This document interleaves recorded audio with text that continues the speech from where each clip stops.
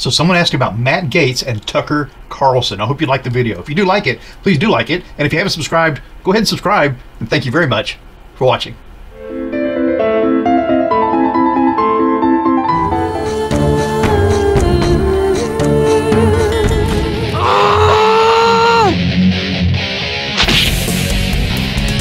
Shh. Hi, I'm Mark, and this is my journey through tarot. Come with.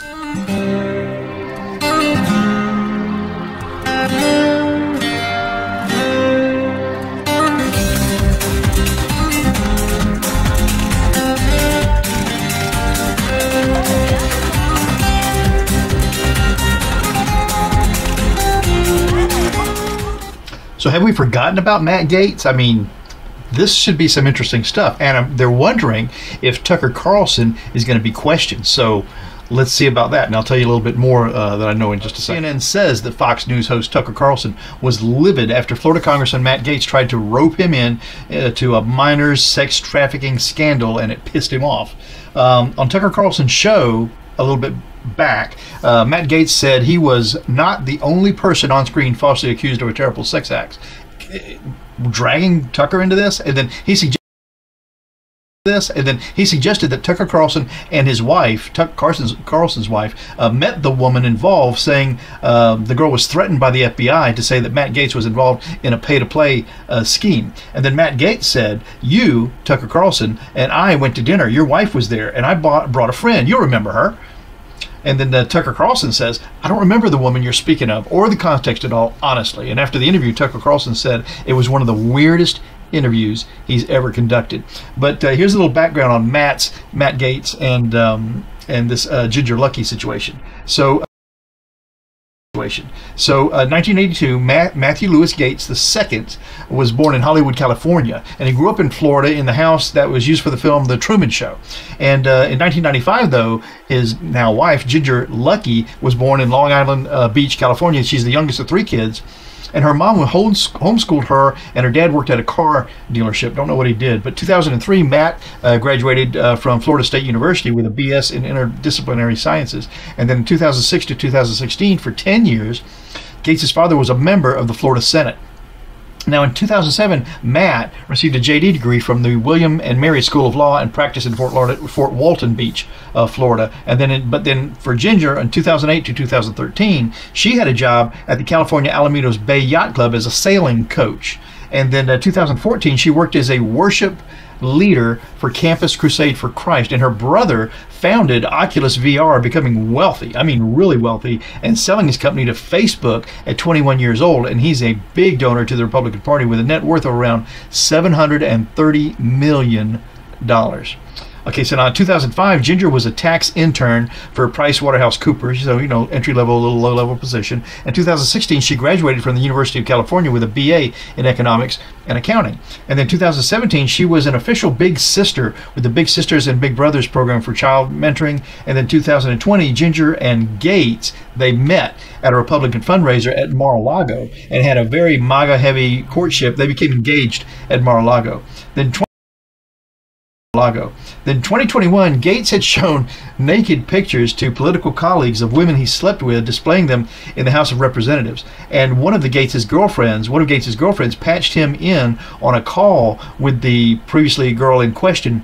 And if Gaetz tried to obstruct the FBI federal investigation by influencing her not to mention anything, or Gaetz and the girlfriend who patched him in could face federal criminal obstruction charges. Now, 2021, Ginger is now an online student in a Harvard business program for a master's, she's an analyst in sales operations and enablement lead for a biotech company making protective coatings for fresh food, which just makes me think of a banana condom. I don't know. And then earning about $80,000 a year with a net worth of $300,000. So she owned a home in California, $300,000, and make a little bit at the job. That's about right. Now, at a Lucky family Thanksgiving, Ginger's sister called Gaetz weird and creepy because while she, the sister, was 19 and interning at the White House, he tried to set her up with an older man.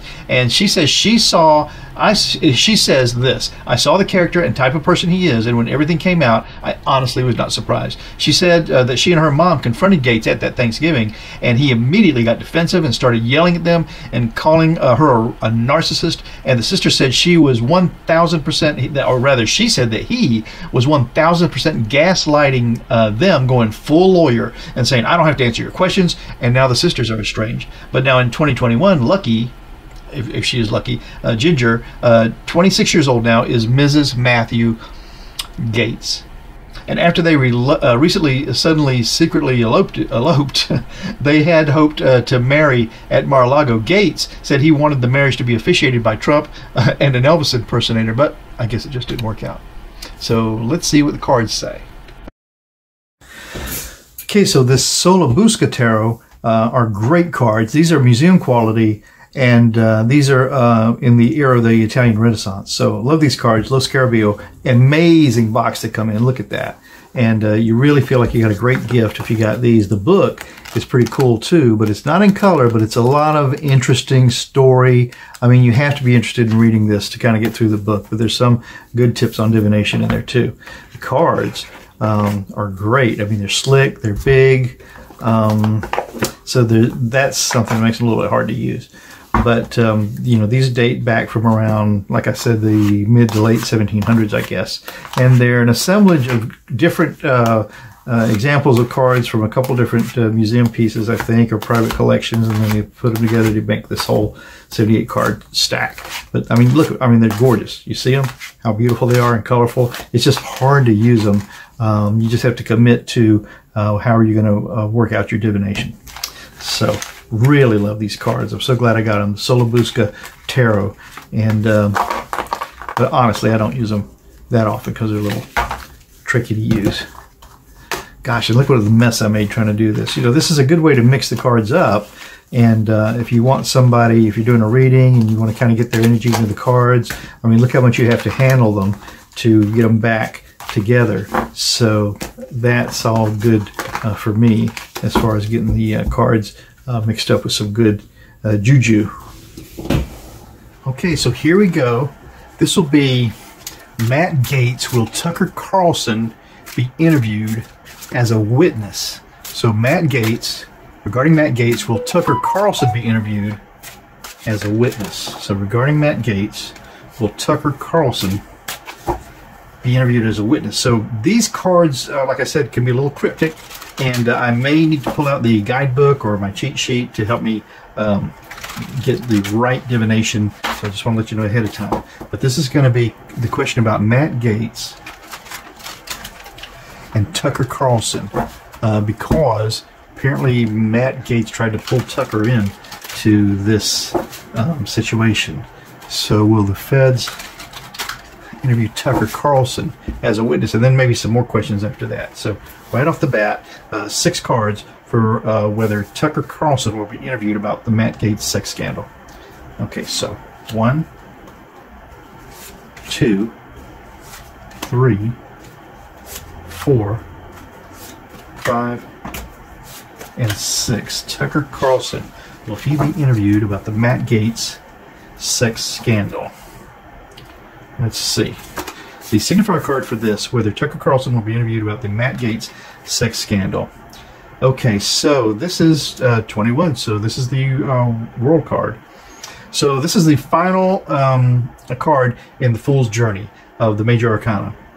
And the World card indicates that this is, he's been all the way through the cycle, and something else is about to begin. So the World card is typically a yes card. And let's see if there's something here that kind of makes us think about this situation.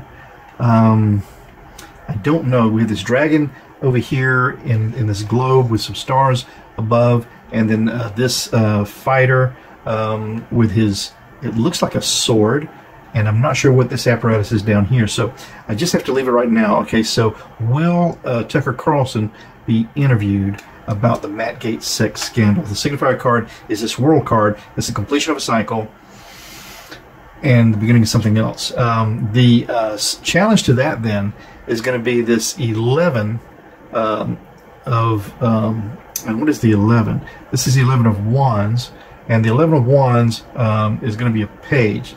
11, 12, 13, 14, yeah, is going to be a page. So a page of Wands is the least important of the court cards. He's just bringing this message to the court for determination if they're going to do something with it. Okay, and so that's interesting. So the completion of this cycle is challenged by this page bringing this action, this information, or this plan for consideration. So the end of the cycle challenged by the page bringing this information. That's interesting. So this could be telling us that he will be bringing this information into this situation. Not sure yet. The base of this reading then is this. Is this the 5? Let's see. 1, 2, 3, 4, 5. Yeah, this is the 5 of Wands or Swords. This is the 5 of Swords.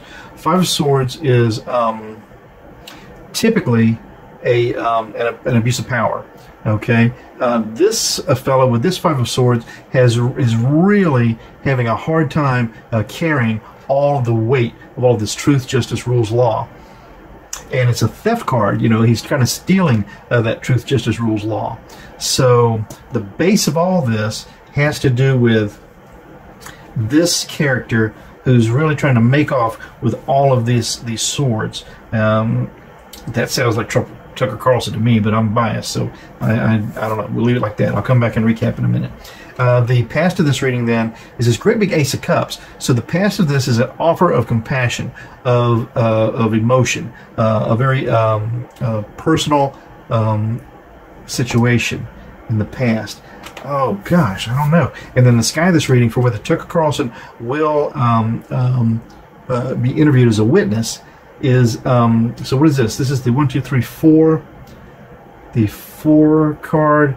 This is the Emperor, as a matter of fact, of the Major Arcana. Okay, so the Emperor is completely in charge of his dominion. Okay, and no one's going to make him do something that he doesn't want to do. You can see that this Emperor is really putting on the brakes. Okay, he's defending himself, and so okay, this could be a lot of a pushback from Tucker Carlson in this regard as the Emperor of his domain. Now that's interesting, right there. And then the final outcome for this first part as to whether he will be interviewed regarding the Matt Gaetz situation is this 7 of Cups. Oh, the 7 of Cups is illusion and delusion. Okay, so this is very interesting. And you know, cups are of course emotional, compassionate, you know, very heartfelt, and you know, very. In this case, it makes me think of very excited emotions. Let's go over this first part again. So the World card is a signifier. It's the end of a cycle. Okay, it's the end of a thing, and the page is the very weakest of the. It's challenged by the Page of Wands, the very weakest of the court cards, bringing this this information to the court. So it looks like it's not a big chance that it's going to happen. In the basis of this reading, this is all founded on this theft and deception, this person trying to make off with this truth and justice. That sounds right to me. And then in the past of this, we have this great big Ace of Cups, and if Tucker Carlson hasn't been a great big arbiter of huge passions and emotions with his television program, I don't know who has. So, but then the sky of this is the Emperor, who is the fellow who's completely in charge of his destiny, and he's not going to do anything that he doesn't want to do. And then the final outcome, illusion and delusion. So yeah, he's going to throw up a smoke screen to see that this doesn't happen. Okay, so let's get more specific then. Will he? Okay, we know that he's going to resist, but I want to know, will he actually have to testify? Will he be interviewed as a witness regarding that Matt Gaetz situation? Will he be interviewed? The self of that question, whether Tucker Carlson will be interviewed or not. Okay, so this is the, how many is this? Is this 1, 2, 3, 4? This is the 4 of Pentacles, and the 4 of Pentacles is really holding on to your value, and this woman is really struggling with this. Okay, it's a heavy load. She looks like she may be almost ready to drop this one pentacle right here. So really holding on to your value, and that's in the environment of. Okay, this 2. Is this a 2 of Cups? Let me be sure. These cards are so hard to decipher. This is the 11. So. this is another page. This is a page of cups. Okay, so this is a page, again, just like this page, this is a very weak messenger to the court of some sort of an emotion. So holding on to this value is in the environment of a very weak feeling of any compassion. And as a matter of fact, the cup is closed and it's not open for this person to take a sip out of. So I think they're going to hold, he's going to hold on tight to his value, but it's not going to be met with much empathy by whomever the authorities are. The hopes and the fears of the situation. Will Tucker Carlson be interviewed for a Matt Gaetz situation? Is this 8 of, now these wands or swords? These look like swords to me. Yeah, these will be swords. Okay, so this 8 of swords is, oh gosh, my mind is a blank now. 8 of swords. I'm going to look it up because I don't want to stand here just on here and keep talking. Oh, imprisonment, yeah. So the 8 of swords is telling you this person is feeling really, usually it shows you the person is surrounded by the swords and they're feeling trapped. This person is feeling really overwhelmed by this huge situation they have to drag forward in these swords. So yeah, the hopes and the fears. This is a really heavy burden for this person, okay? But it doesn't mean that it can't be done, because it can be done. And then the likely outcome of the whole thing is whether Tucker Carlson will be interviewed for this Matt Gaetz situation. This is, I think it's a 9. 1, 2, 3, 4, 5, 6, 7, 8, 9. Yeah, we're talking 1, 2, 3, 4, 5, 6, 7, 8, and 9. So yeah, this is the 9 of swords, and the 9 of swords is, it's a nightmare. Okay, it's just an impossible situation, something they don't want to have to deal with. So yeah, I'm going to say that even though he's got this great big offer of compassion, or I'm sorry, this illusion and delusion right here, that no, he's probably not going to get much sympathy from the authorities in this regard. So I'll just have to go lean on that and say that probably he may have to testify. Let's talk about it one more time just to be sure. Okay, so he starts out as this world card, the end of a cycle. Okay, so it could mean that he actually comes in toward the end of whatever these considerations are, but it's challenged by this page, very weak offering of this plan, of this motion, and it's underpinned by this 5 of swords, which is 1, 2, 3, 4, 5. Yeah, which is theft and betrayal and deceit. And in the past of this is this huge Ace of Cups, which is a lot of emotion that he just brings to the scene naturally, I think. But in the sky of this, he's the emperor, so he's really in charge of what's going to happen. He's not going to budge if he doesn't have to. And the likely outcome of the whole thing is this smoke screen, illusion and delusion, with the 7 of Cups. And then with the self of the question, really trying to manage your value, really embattled by that. And then with this other weak page is in the environment of that, it's just a weak feeling of any compassion for him. The cup of compassion is even closed. And with this hopes of the fears, with this 8 of swords, really feeling burdened by the situation. And then up here in the sky with this 9, did I say 9? Yeah, 9 of swords, this nightmare of what it all is. So I think he's going to put up a good fight, but it may not matter. He may have to testify somehow. So that's what I got for this read. What do you think about it? Do you have some different ideas? Let me know. Well, I'm Mark. This has been My Journey Through Tarot. I'll be doing it again tomorrow if you want to go, so stop on by. Ciao for now.